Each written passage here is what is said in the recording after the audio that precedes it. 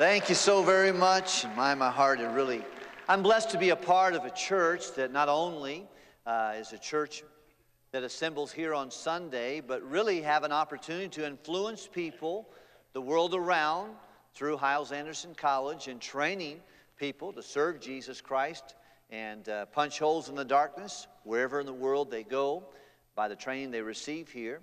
Then we have a chance to have a Hammond Baptist schools that does equally the same thing in the grade school, junior high and high school. In a few weeks we'll have our City Baptist School, which is our bus children's school that young people who ride our buses go to a Christian school about 5 blocks from here, and they'll have a graduation here on just a few weeks, the first Sunday night of May. We'll enjoy highlighting them.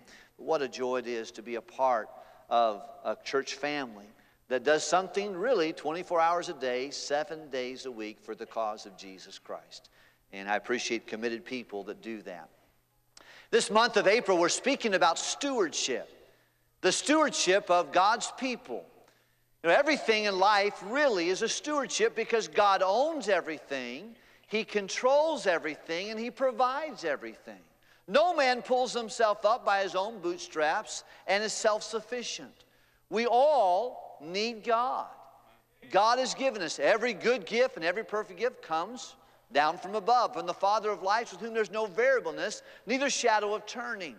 So we're speaking about our responsibility to steward or to manage what God has given us. And of course, we manage our talents. God has given us, if there's any talents that we have, the Lord has given us those talents. Our treasure, our finances, we spoke a little bit about that in recent weeks. Your money is not your money. It's the Lord's money that God has entrusted with you. My money is not mine. The training we received, that is something that God gave us. The trials that we face are uniquely given to you, and mine are uniquely given to me, and I'm a steward of those trials and difficulties. But we're also a steward of our children. The children that God has given us, it's a stewardship. I remember as a 23-year-old brand new father in Bellflower, California, Linda had gone about a week late in her delivery, and we thought, man, we're going to, this baby, and of course you go a few weeks before, and the doctor said, anytime now. Well, that went on for 3 weeks, anytime now. And this is our first one. I thought, man, what is going on? It was late, and I remember the day she said, John, I think we need to go to the hospital. Boy, I was scared to death and nervous. We had gone to Lamaze classes. Oh, that was exciting, you know. Walking around with the pillow and in the embarrassed beyond measure, you know. And I went in there, and it came time for the baby. You know, she was starting to have contractions. We were going to go natural with Lamaze, and boy, it was exciting. And I remember all the breathing exercises, you know. I was telling her, you know, and she goes, oh, it's hurting, it's hurting. Okay, honey, let's breathe. Ready? She said, stop blowing in my face, you know. I said, oh. My precious wife, she's never got upset with me, but she got upset with me that day, you know. I said, honey, I'm trying. Ah! Thank God there was someone else there, an experienced mother who had given birth to 8 children already before, so she stepped in, and I went out in the hallway and cried, you know. But it was all over. We had a beautiful little boy, and Tyler Mark Wilkerson, and certainly we loved him. And I remember sitting beside Linda in that hospital bed and holding him and praying and saying, Lord, we understand this beautiful boy, and I could not have been more happy as a father. But I understand this baby doesn't belong to us. It belongs to you. And we want to do it the way you want. We want to raise this child the way you want it raised. We understand that it's a gift from you, and we're so grateful that you entrusted us with this gift. And boy, we enjoyed raising him. That particular prayer was tested for us 17 years later, and we got a phone call at 2:39 in the morning that God had chosen to take him to heaven in a very freak accident in which no one was injured but him. And there he went home to be with the Lord Jesus Christ. And that time we weren't at a hospital bed. We were standing in the hallway of our house, holding each other and remembering that prayer, that child was never ours one day. He was always God's. But it was our responsibility to take care. Remember when he went to school, we had an option what we're going to do with school with him. We enrolled him into a Christian school. And for the last 20 years of our life, we have paid our tuition every month and still do to this day. For our children, we have the joy to enroll them in Hammond Baptist schools. And we do a 12-month a year. We pay it every single month all year long so we can have our children in the Christian school.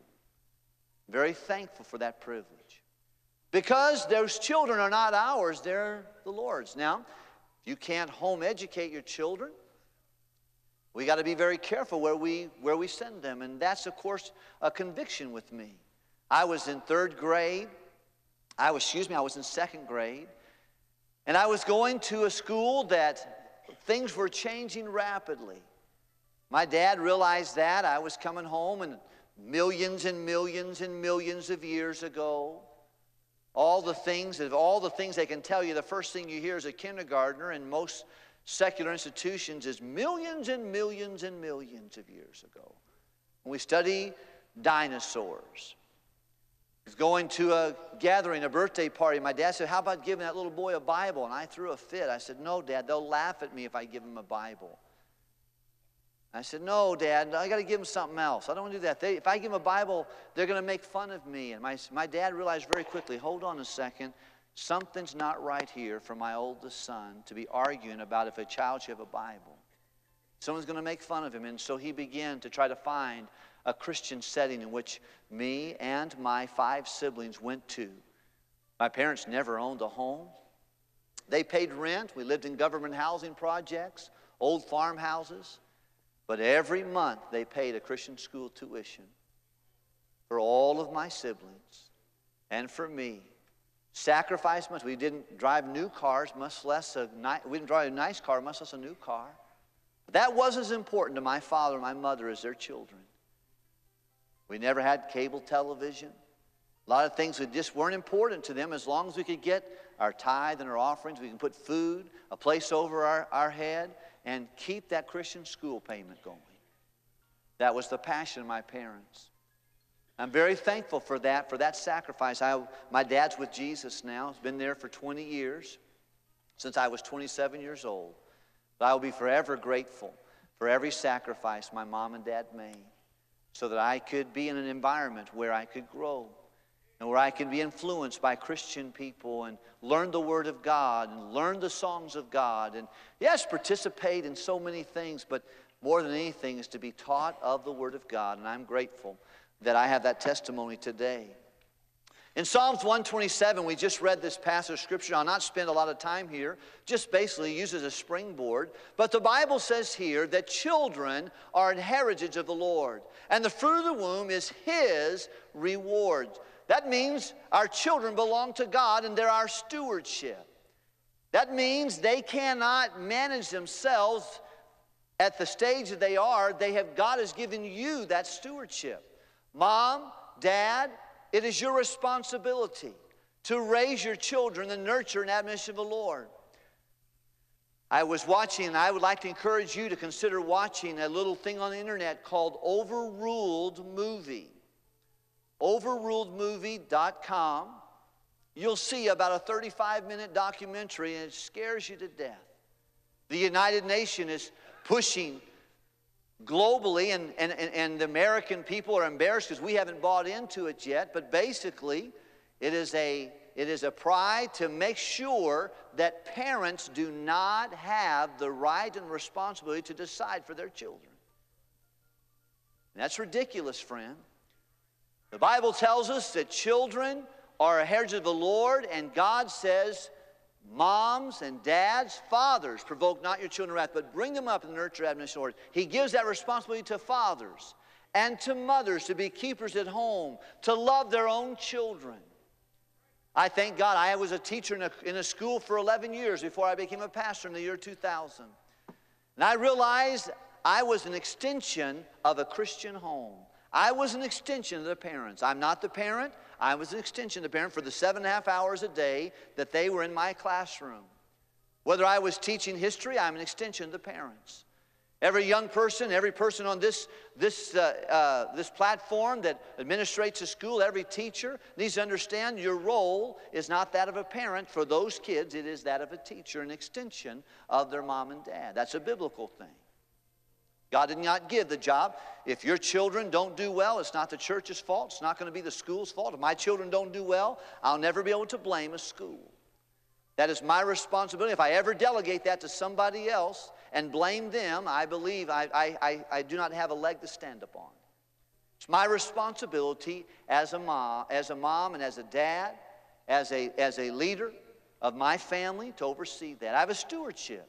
I don't want to relinquish that. I would say to you, sir, no, never relinquish the spiritual leadership of your home. You are the leader. Your wife may be a better Christian than you.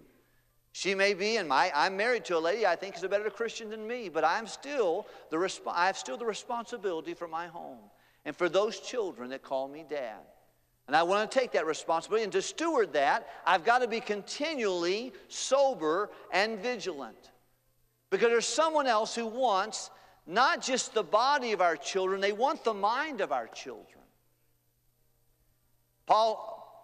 Apostle Peter wrote this under the inspiration of the Holy Spirit of God. Be sober, be vigilant, for your adversary, the devil, as a roaring lion, walketh about, seeking whom he may devour. The lions, I understand, in the jungles and also in those open fields of Africa, they don't always look for the big buck. He's too fast, too smart, too wily. They like to find a weak one, a wounded one, a weary one, and a young one to get hold of. Most every commercial you see on television is aimed at our children. The music videos are not aimed at the 50s or 60s. They're aimed at the young people. The dress, those who are designing the dress and designing the clothes are aimed at the young people. They want the set, they want their hearts. I think there's some things we can learn today, and I'm going to share the first part this morning and then again tonight, several areas in which you and I are stewardships of our children. We're stewards. We spend sometimes you spend the first 2 years trying to teach your children how to walk and to talk. We get excited about that. We spend the next 18 years trying to get them to sit down and close their mouth.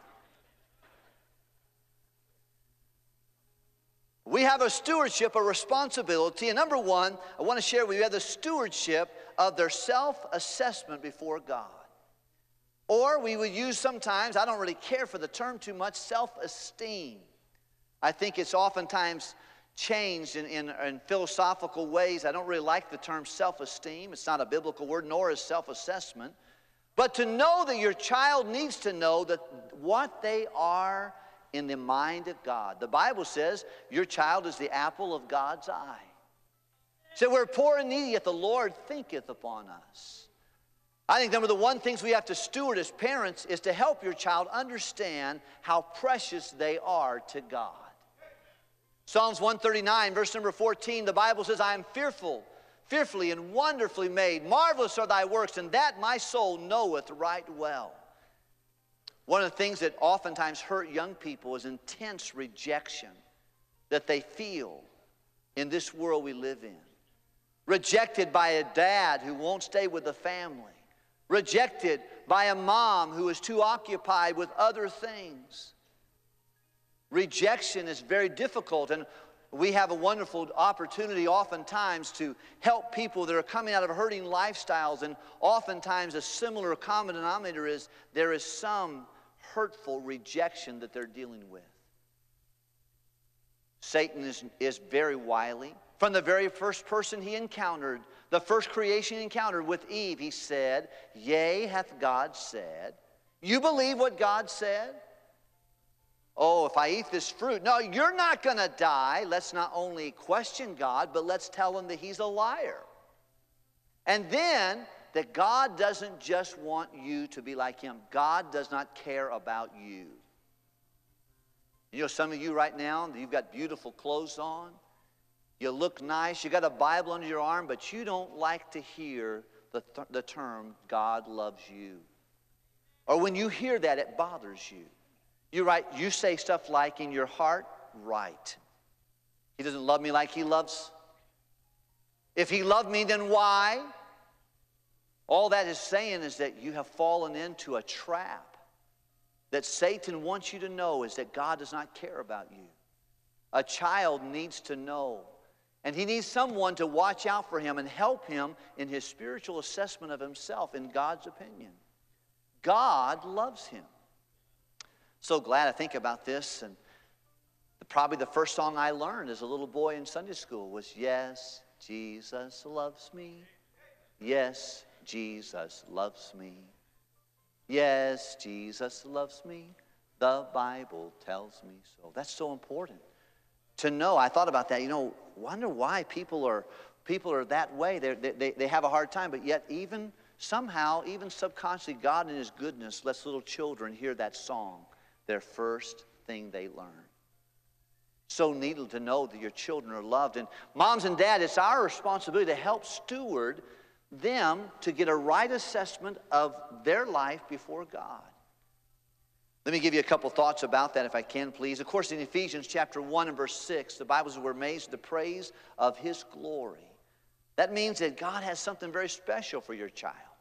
He needs to know that. A couple ways we can make that happen. Number one is to give them the proper view of God.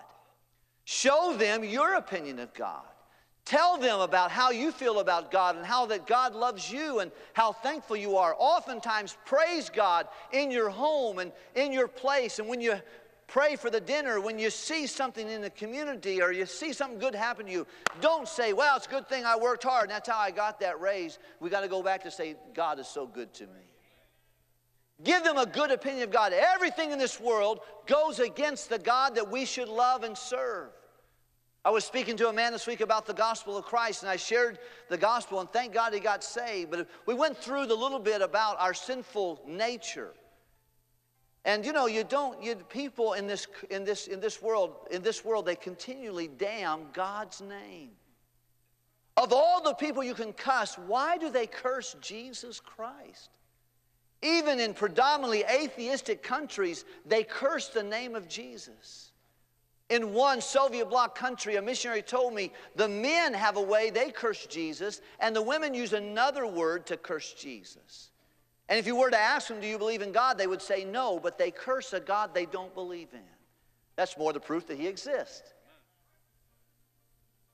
But what is that? Have you ever heard anyone get mad and say, well, Buddha, and damn his name?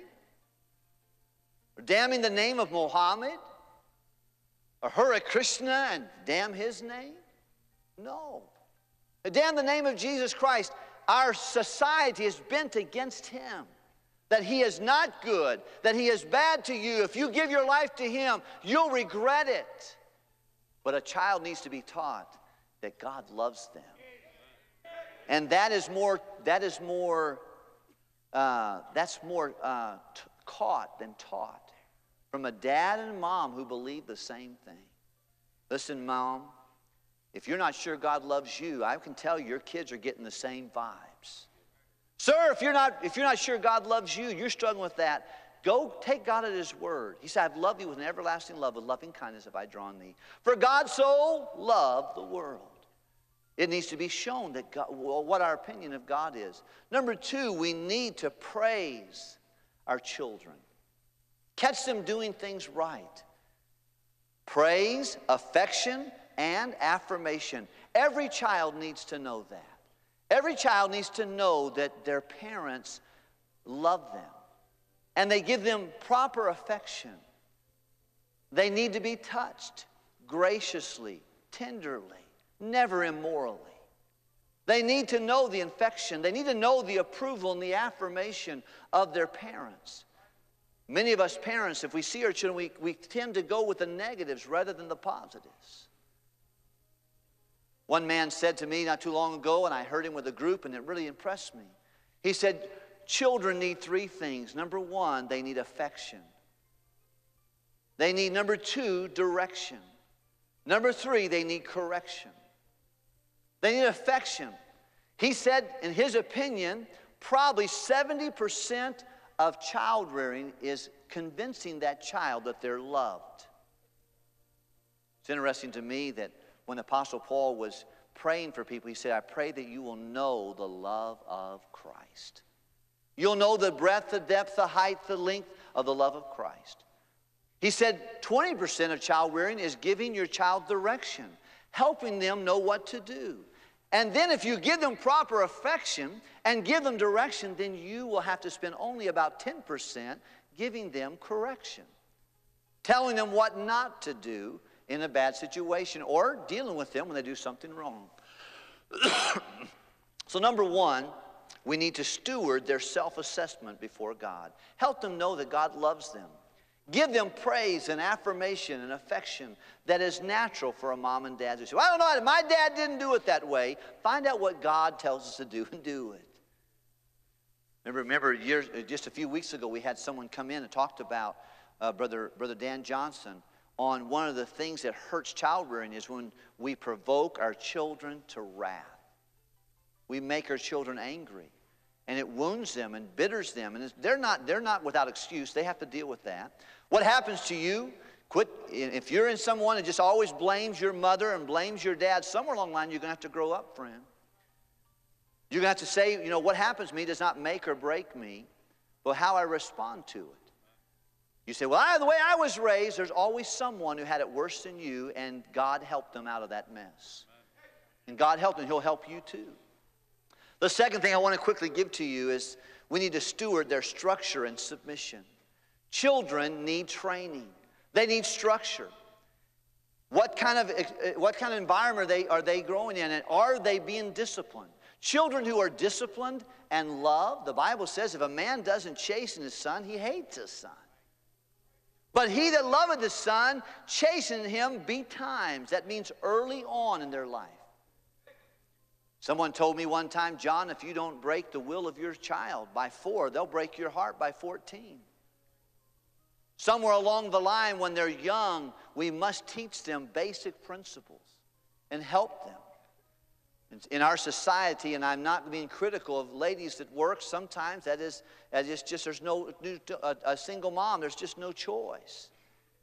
But if at all possible, give your attention to your child in those. They'll learn more from birth to 4 years old than will learn in any 4 years of their entire life.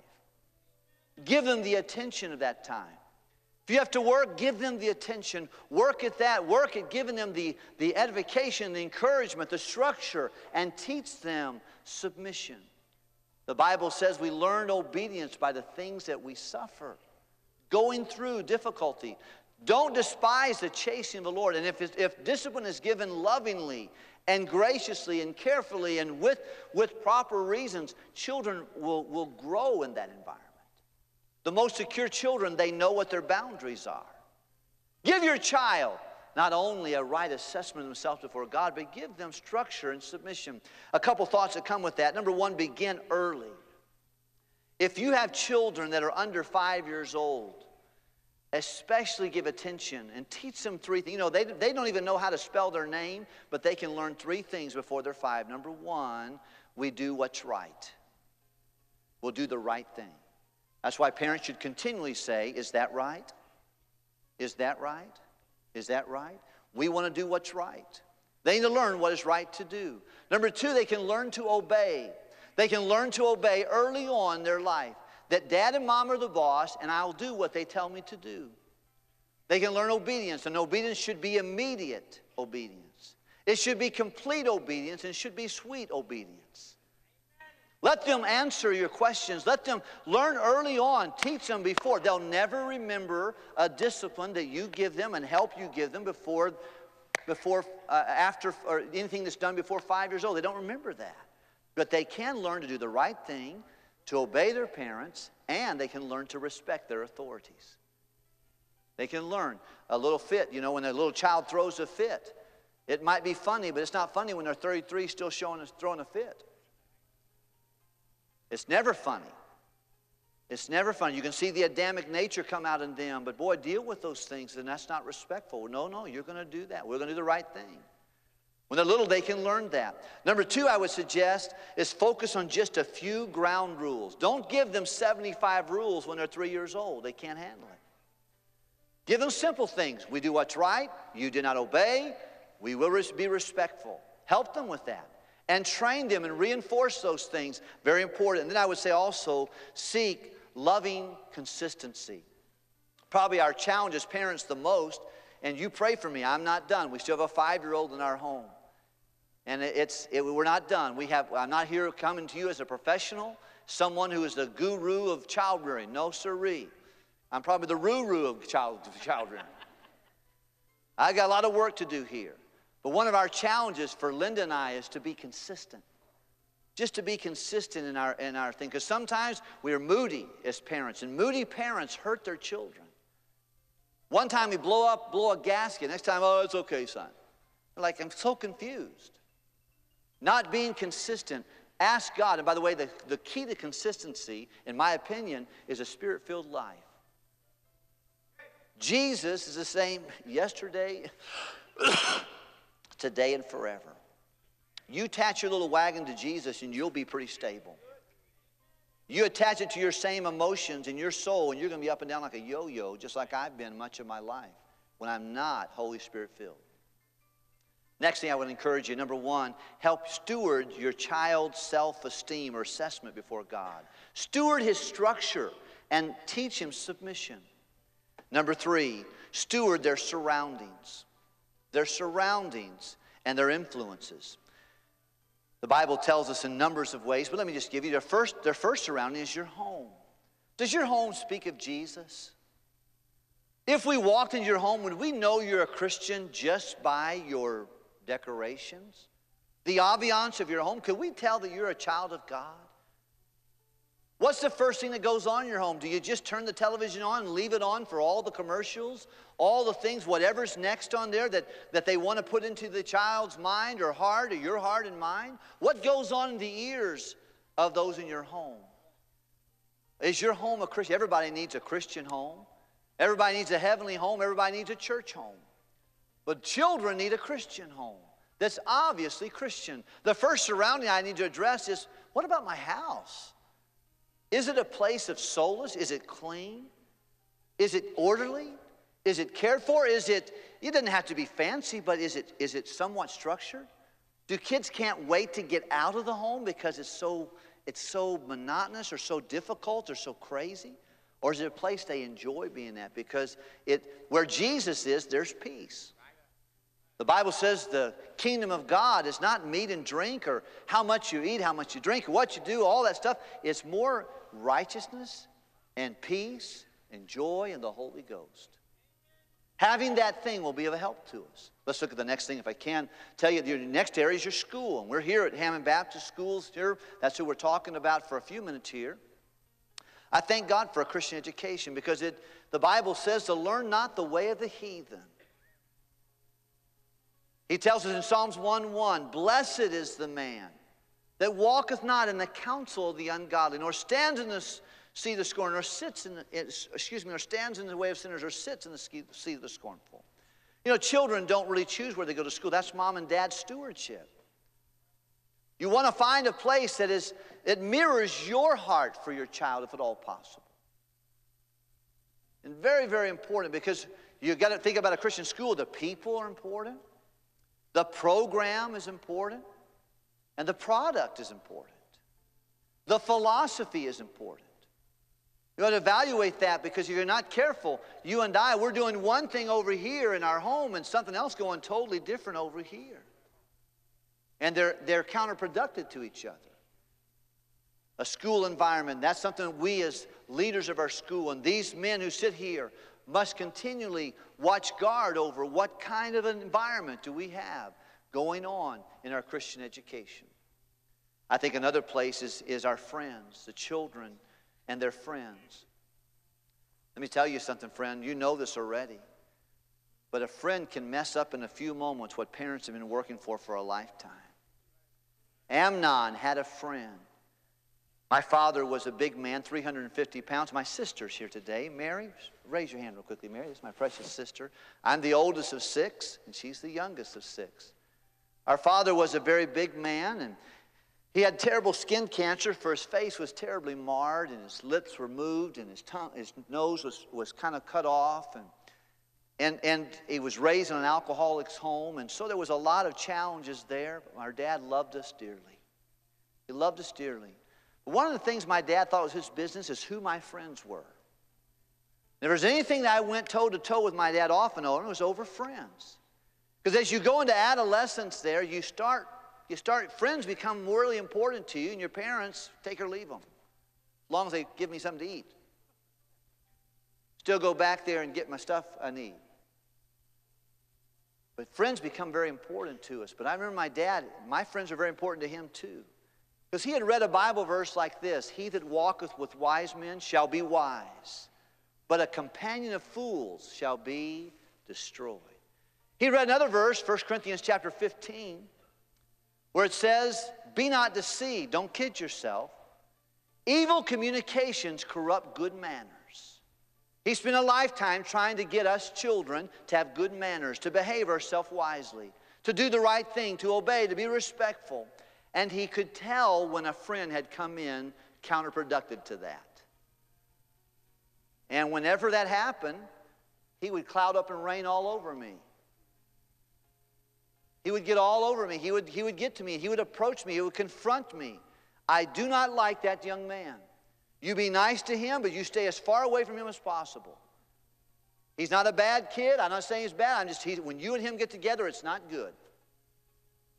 And he would watch that like a hawk, and I couldn't stand that. That bothered me to no end. But now, years later, I see that young man and the young men he was talking about, and I see where they are in life. Not that I'm anything special, but I see them paying alimony, child support, jail, issues. By God's grace, God's taking me a different road by His grace. I think, boy, my dad was smarter than I thought he was. He loved me enough to confront me and to protect my surroundings at home, at school, and with my friends. And lastly, on this particular thought, is in the media. Media is tremendously moving our young people today. Most of us guys that are older, we have no clue what's going on. I can't even figure out how to turn on a computer, much less know what happens in a computer. I have a problem with an iPhone, I hand it to my 5-year-old. She can fix it. It's amazing how they just know how to, their kids now live in this thing. There is a reason why the devil is called the prince and power of the air. The airwaves of the television, the satellites, the cell towers, all of that stuff is airwaves, and Satan uses that to his advantage. I don't think it's all bad. I don't think you throw the baby out with the bathwater. They're wonderful tools, but they have to be monitored. Psalms 101 says, I will set no wicked thing before my eye. I hate the works of him that turn aside. They'll not cleave to me. Joshua says, for me and my house, we will serve the Lord. And that wasn't I will serve the Lord. He said, hey, everybody in my home, we're doing the right thing here. We're going to do the right thing here. May God help us do that. Protect the surroundings of your children, in your home, in your schools, with their friends, and especially in media. It's a place that's permeating our young people, being very counterproductive. We're not careful with the internet. We're not careful with television. We're not careful. We just let whatever comes on, comes on. We need to protect our surroundings. We're stewards of that. Don't let that happen on your watch, man. Ma'am, don't let that happen on your watch. You protect that. You and I, and my heart's convicted as I studied about this to speak to Linda about a couple things. I want to be very careful. Our children, sometimes will collect their little iPads or their phones and just go through them and look at them. We're not going to argue about that. We're going to look at that. That's our business. It's our watch. It's our time. And they're not going to tell us what to do. We're going to help them know what to do. Well, I don't want to confront them. I don't want to get them mad. Who cares if they're mad? You protect them. Someone's house on fire, you'll say, well, I don't want to, they might get mad at me. No, get them out of the fire.